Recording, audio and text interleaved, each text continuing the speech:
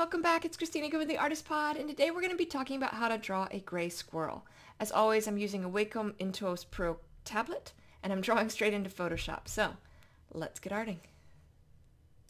Alright, here is the gray squirrel. They have a lot of variation of color and a lot of overlap in their colors. So as we, build up the drawing, I may be making some adjustments and certainly blending some colors over and into each other.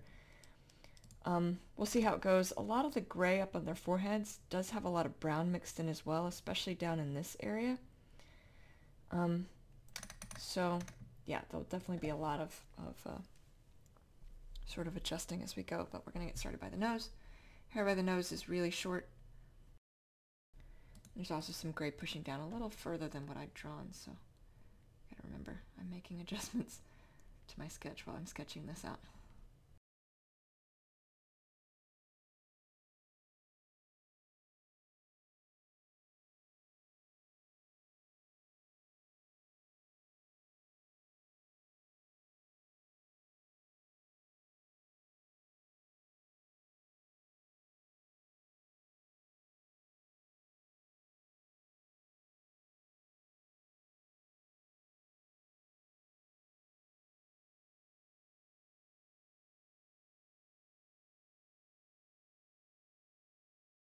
Always careful around eyes. I know I say this every time, but we can pick up differences in the line around an eye because it's what we're drawn to, and typically you can have some hair going into the eye, but if it's clearly not meant to be there, we'll notice, we'll pick up that difference. And so I'm always a little bit more careful around the eye to make sure my line is nice and clean. But otherwise, it's relatively easy to do the fur because it doesn't have to be a perfect edge, especially with the squirrel because I'm doing a lot of blending. And I'm going to pop off the gray layer and sort of talk about what I did with the brown. I probably should have done it while I was drawing it, but I haven't done that before, so it is a little bit of an experiment. I have drawn gray squirrels before, but I've never tried to mix in the sketch layer sort of a very loose layer of the other color that's mixed in. And in some of these places the colors will be kind of blending together, and in others it's going to be a little bit more of a clear transition. Now his little chin here, I'm going to draw to the edge, so just like with this edge here, right? I draw to the edge of it and then cut it off. Now here we have almost a color change with it, and here we don't, but still drawing to this edge is going to make it sort of indicate to us there's a dip happening, which is what we want, because his little chin has, have almost a part of his face, jaw, or whatever underneath it. So this part is his bottom chin, because I think this is his lip. I'm very good at figuring out how to describe anatomy with animals.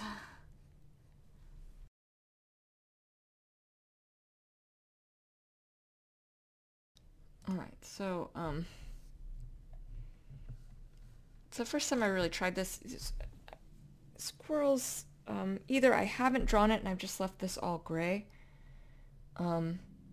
or I've sort of drawn clusters of it, but there's such a mix. I think this might work if I just add in some highlights by this, and all I did really was spread out a bunch of lines, and then as I built in the gray, I just sort of put them in between the lines. So that'll give me an idea as I start adding shadows and highlights where to fill in what.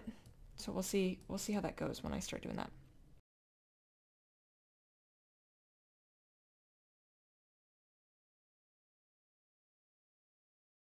Gonna have the light source coming in from over here.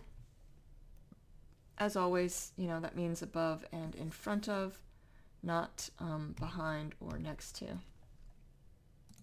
gives the best chance for your subject to be really nice and highlighted. You want them to be very clear and seeable, so by not having it next to or behind, you're really being able to sort of illuminate your subject. And this is just full pin pressure. Now all edges are in shadow, right? So this edge kind of dips down, so we're going to put this in shadow. There's an edge here, and then of course the edge on the side of the face, because it's rounding away from the light source. So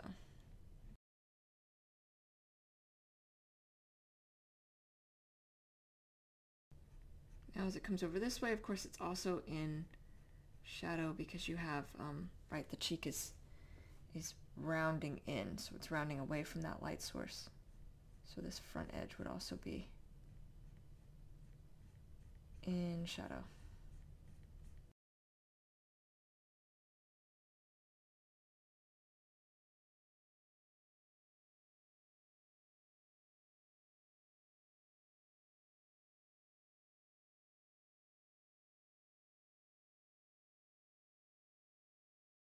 Some of the cheek will be in highlight, but it's I find it easier to put it all in shadow and then sort out where the highlight is from there.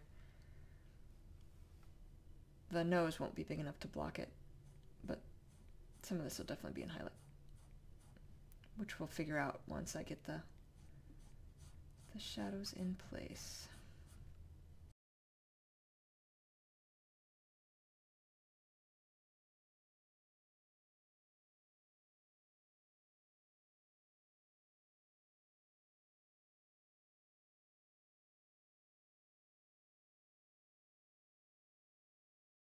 Alright, so now to give a little burst here. I don't have to put full pin pressure, I just don't have to hold back, just adding extra lines, and then again not doing it as lightly as I just did it, and that'll be enough to fill it in. So the nose won't be big enough here to block it.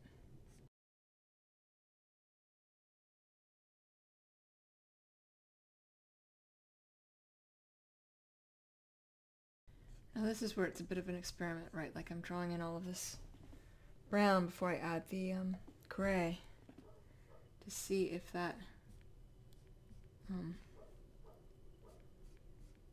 makes it a little easier to draw in this sort of speckled color for the next time. Or if it, just looks clearer or, makes more sense in the end. We'll find out. Sometimes when I do it, I feel like I'm backtracking. You're trying to add some speckles or some extra fur, or haven't really drawn it in. Makes it harder to sort out where it goes.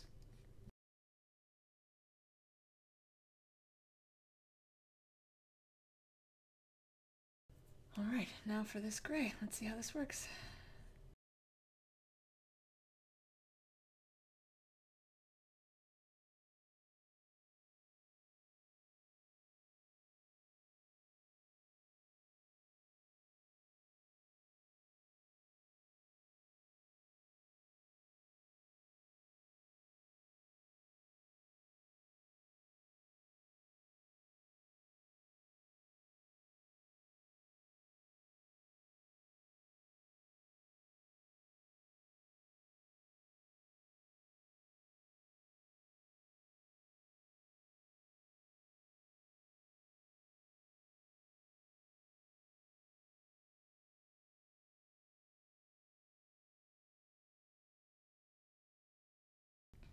I keep flashing on that brown. I'm not completely happy with the way that turned out, that little experiment. It doesn't necessarily mean it's a completely lost cause yet, but I'm going to have to definitely do something to fix it. So I've been flashing it on and off because sometimes early in the process it's hard to tell. But I think at this point it's obvious. I'm not sure the exact reason, if it's too regulated. I have them almost formulaically spread apart from each other, or if doing it at all was a good idea. Maybe I just need it more organic. So there's things I can do, and I'm gonna try to see what I can do. The final alternative, of course, is to just color the whole thing over with the gray, and so You know, it doesn't, it's not that doing it lost me anything. Certainly I found a lot of great things by experimenting. And I think experimentation, you know, absolutely leads to some amazing discoveries of things that you can do or ways that you can push the envelope more. Or tips or tricks that I have learned over the years that usually come from experimenting. This one did not work out, at least not initially. Like I said, there may be a way to fix this, so we'll see. What I do like about it is when I pull all the way back away, right, when I zoom all the way back out, you get kind of that speckle effect, which is great. It just doesn't quite come out the way I hoped, especially when you zoom in. So I'm going to finish out the gray, and then I'm going to come up here and sort out what to do. I think first I'm going to try to spread out the brown and potentially cover some of these with gray, or at least mix them up and see how that looks. Because it can also be that removing this, fill the rest in with gray, this little bit of brown is enough to give it that speckle as well. Just not sure yet. But first we'll finish out the gray.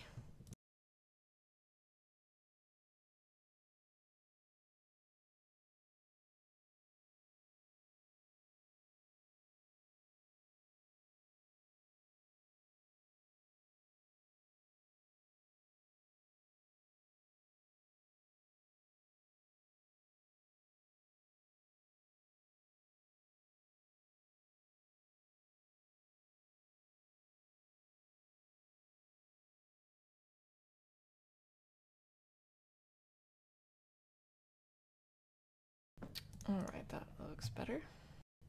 Still gonna add a little bit more brown into the gray. Somehow I didn't select the right thing at all.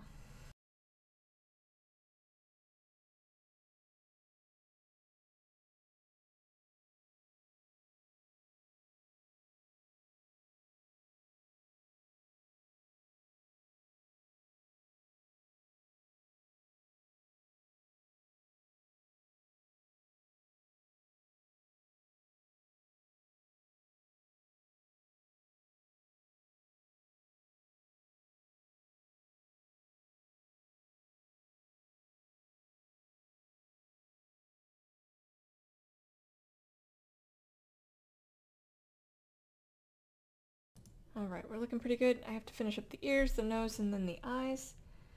First I'm going to add a little bit of light down the cheek where the gray is. I think that transition doesn't quite work. You know, you don't really want a color, like a light change with the color, because it often looks like it's a different color than it is. So you want, instead of like a highlight changing, and so I want to make sure that this is clear, that this is a light source changing, not that this side is just darker. Alright, so I'm going to do the ears, but first I'm going to temper off this just a bit. Sometimes when you leave a gap too much, it almost looks like a cartoon, right? So to temper that off, I'm just going to very lightly put a few lines through them. Temper off exactly how much of a shadow that's casting, so that it doesn't look like a cartoon with a harsh dark line, even though I want that to be a shadow, so I do want that to be there. And I'm going to be pulling some of this white over. I think that's also too far. So now the ears, right, back side of this ear will be in shadow, because the light source is front and it is above and in front of, whereas on this side will be in highlight, although that back edge will still go into shadow. But this will be in highlight because, you know, with the light source coming from above and in front of, it's potentially hitting right on that ear. I have some longer wispy hair as well, so I'll be, I might add that in as well after we get all this in. After I do the ear, I'll fix the little white sections and then go on to the nose and the pink of the ears. I'm going to do this in shadow first. so I can sort out exactly where that highlight would be. So there will be some highlighting along this side, but not on the back side. Sometimes in a small space, you know, you're not working with a lot, you can still indicate it even if it doesn't seem like you can do a lot. It's just you have less space to do it. Alright, so there's going to be some highlighting through here. And then just fading it off. But pulling it up into here. Okay. And now this side. Now, depending on how far, right, light source coming in, but you have the head. So the head's potentially blocking some of this. Especially the further down, like if this hair was pulling further down, you'd have an active shadow kicking in. I don't know that you really would hear enough, except maybe where, right where it's kind of connecting, or down here just a little bit, but it's not a lot. It doesn't go down far enough. And then of course the backside and this tip being shadow. So it rounds away, but this shadow on this backside shouldn't be as deep as the shadow on, you know, this side. And then there will also be shadowing along the edge that's rounded into the ear itself, or you know, facing into the ear itself. But otherwise we have highlight.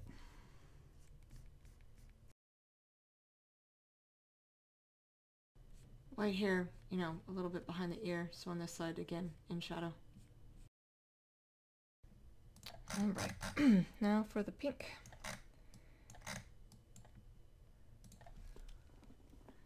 I'm gonna start with his lip, and I'm just gonna lightly fill it all in first on his lip. But I probably am going to give it some highlight. Not a lot, sort of tucked in under his, you know, cheeks here. Just adding that little burst of highlight now. There we go. And then the nose.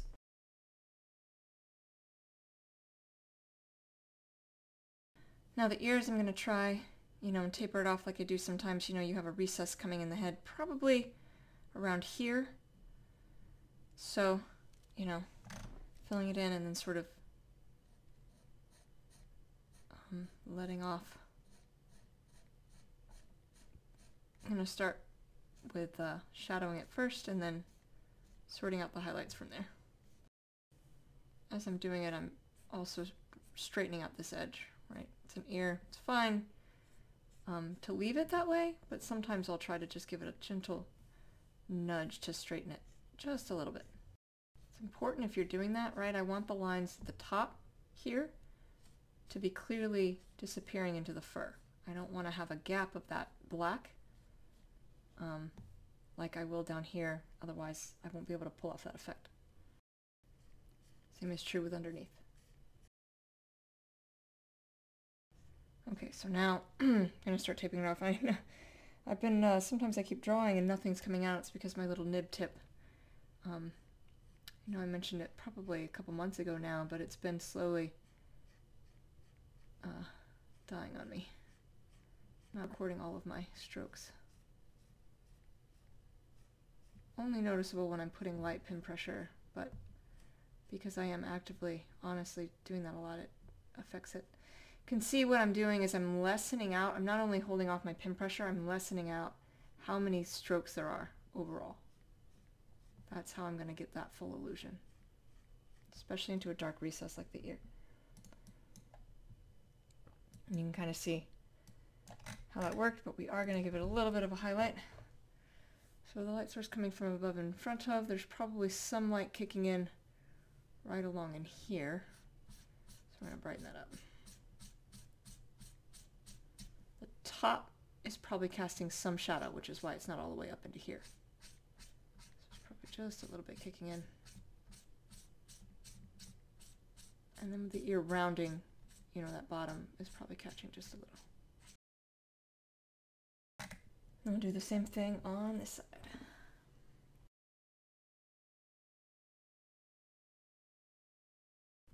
pulling this one back a little sooner. On this side, right ear's turned away potentially, and so it's on the side of the shadow, so I wouldn't want this shadow on this side to be less than what's on this side. I want it to be more. So tapering that back a little sooner, putting a little less as we come on in. You know, still has it, but definitely a side of shadow. And then if I decide to make it a little brighter, it's easy enough to add a few extra lines to tighten this up and bring it in a little bit. All right, now a little bit of highlight again. You have that ear bowling. There's probably just a little bit of highlight here where that ear is catching. But not all the way to the edge. And certainly not where this would block it. I'm going to do a few small things with the brown, including fixing his lip here. I feel like one side has a clearer, nicer line than the other. And then his eye, you know, eyes are so important. I mentioned that earlier. So making sure this is a nice kind of clean line and there's no weird bulge like I just did. See, now that looks nice and straight, which is what we want. Or at least close enough. And then I'm gonna get some wispy brown kind of, you know, up here and behind the ears, in theory. Not much, just to indicate that there's something there. Same on this side.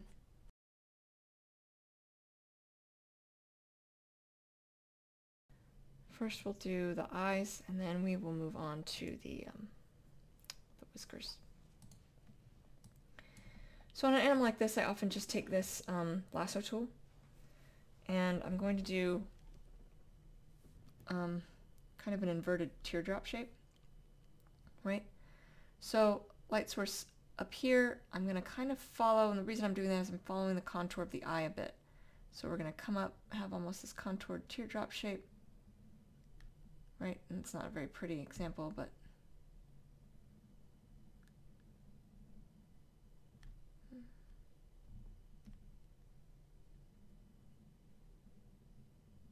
there we go. See, it's following that contour. I'm going to do the same thing on this side against the light source.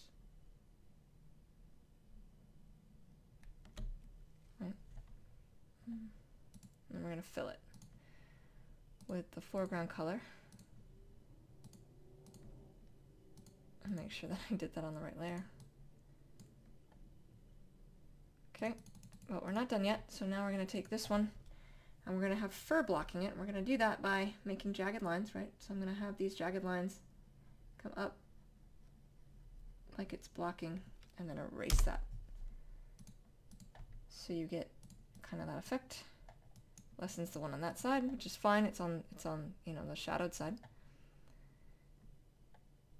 And now we're going to add whiskers. So usually their whiskers are black. I'm going to do I'm just going to do some in white, but debating on if I should do it in gray instead. Let's do a few in white. You know, you move at the shoulder for this, moving my whole arm at the shoulder. Their whiskers kind of go all over the place. I don't want it to go off the edge of the canvas, although you could if you wanted to do a closed, you know, canvas. Bring it all the way up. You want several bunched together typically. You don't want just one hanging out by itself. And whatever you do on one side, you do on the other. So if I have a lot coming down or to the side, I need to mimic that as much as possible.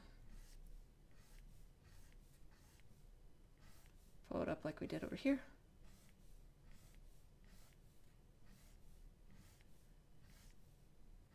Again, you don't want one by itself. And now I am going to do a darker color here. not going to show up as well, but I knew that. And then a couple going up. Maybe even a couple through the eye. Yeah.